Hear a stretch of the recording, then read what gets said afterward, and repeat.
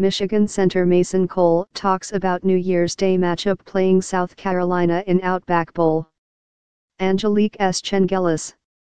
Michigan's making a third straight bowl trip to Florida, but the Outback Bowl will be the second for sophomore running back Chris Evans. Photo, David Gerlnick / Detroit News. Michigan got the New Year's Day bowl it wanted and was pleased. Michigan State didn't get the bowl it wanted, and deserved, and was rightly miffed, although the Spartans might have gotten something just as good, more fuel. Oh, the rest of college football can have its silly little controversy that isn't really a controversy.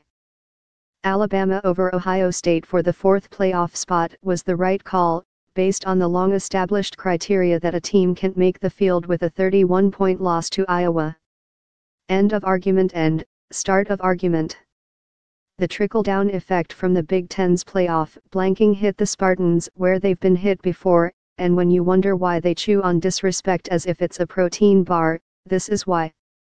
Michigan State, 9-3, had a better record and a tidy 14-10 victory over Michigan, 8-4, yet was assigned a less prestigious game, the Holiday Bowl in San Diego, to face Washington State, 9-3, on December 28. More, Peters to start when faces South Carolina in Outback Bowl.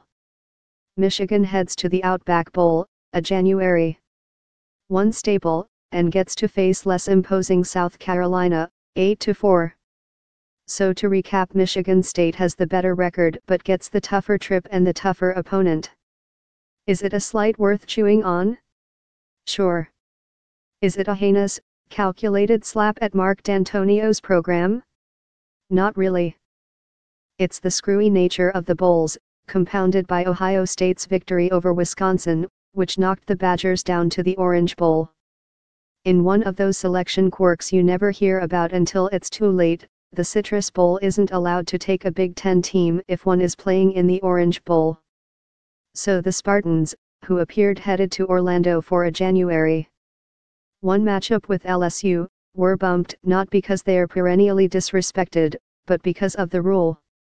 By then, the Outback already had grabbed Michigan, figuring Michigan State would land in the Citrus, as expected, and wasn't inclined to tear up its plans, knowing the Wolverines draw a huge TV audience. In a perfectly fair system, Michigan State would have slid over to the Outback Bowl and Michigan would have gone to the Holiday Bowl, but nothing about the bowl system has ever been perfectly fair. Fairness is the goal in selecting the 4-team playoff, and I think the committee got it right. The rest of the bowls are about ticket sales and ratings, and according to the network numbers, Michigan is one of the biggest TV draws in the country. All that said, the Spartans still are allowed to be annoyed, and several players tweeted out their disappointment. From linebacker Chris Frey, "What's the point of playing a regular season if bowl decisions are made regardless of record?" Michigan State and Brian Lewerke are embracing the Holiday Bowl, even though they had a great case to get the Outback Bowl bid. Photo, Clarence Tabb Jr.